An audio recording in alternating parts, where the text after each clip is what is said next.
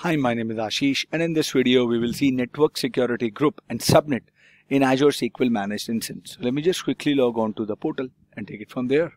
Okay, I'm logged on to the portal and this is my SQL managed instance. Now, if you see the virtual network and subnet, let me click on it. Okay, now if you click on subnets, you see this managed instance subnet is created when you are deploying the SQL managed instance. You click on here and you would see that there is an NSG that is created with it. So we did not create any NSG. Well, deploying the SQL managed instance, it creates a route table and an NSG. So let me first of all look for this NSG. So if I open up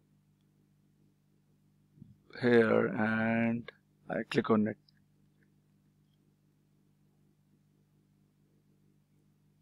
security groups, this is my NSG that is associated with that subnet. Now if you would see the inbound rules here, so automatically these rules are created by default, and you would see that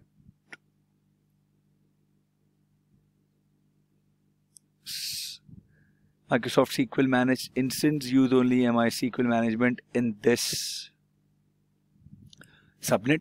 So destination is, this is my subnet in which I have deployed my SQL managed instance, and the source service tag and the port ranges that it is allowed, right?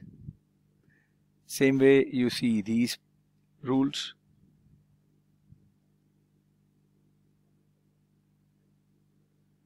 And the SQL managed instance, managed SQL instance, these are the default rules. Allow TDS inbound for transparent data security, redirect inbound, the allow GODR inbound for geo replication, deny all inbound. So if you would see the outbound rules, same as well, right? So these are created on their own while we are deploying SQL managed instance. All right. And now if you would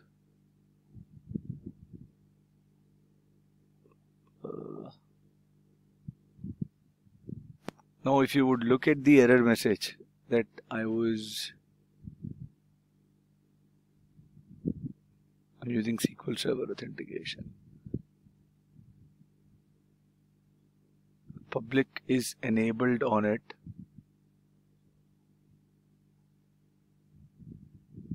So if you would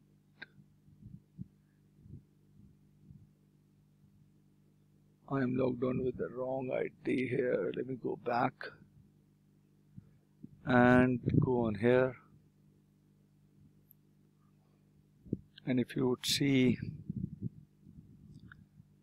the networking part,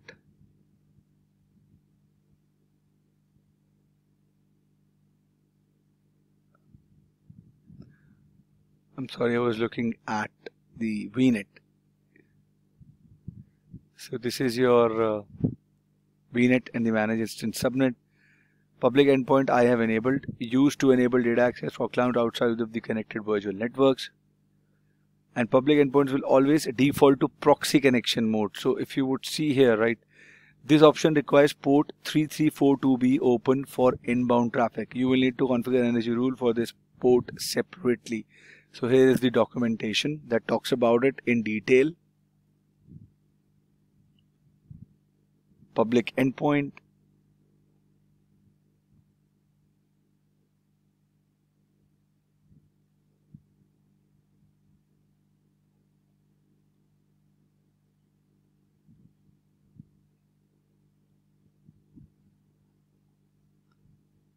so you enable the public endpoint, and what you do is allow public endpoint traffic on the network security group. So now if you go to the network security group for 3342, right, you go here, you click on the NSG, you click on the inbound rule, and you add an inbound rule here. So source would be my any source port range, would also be star. Destination would be any destination port range. I would go for 3342. Protocol is TCP. Action is allow. Priority you can set under 102. You can set it to 1300. Give it a name.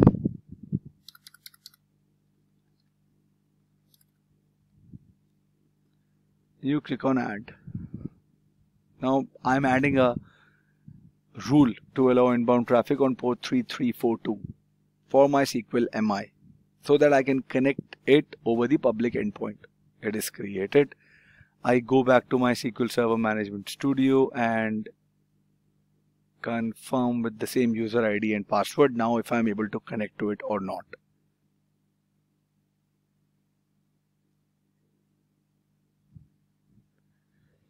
Let me pause it. Yeah, maybe you're not able to connect. I tried this one as well, but if you want to, let's say your application wants to connect to the SQL Managed instance, then while using the complete FQDN that the portal provides, I have to mention the port number as well, because this is the only port on which it allows the connection using public endpoint and it cannot be modified. Alright, I hope this was useful for you, and if you have any further queries, please mention them in the comment section, and I'll see you guys in the next video. Thank you. Have a good day.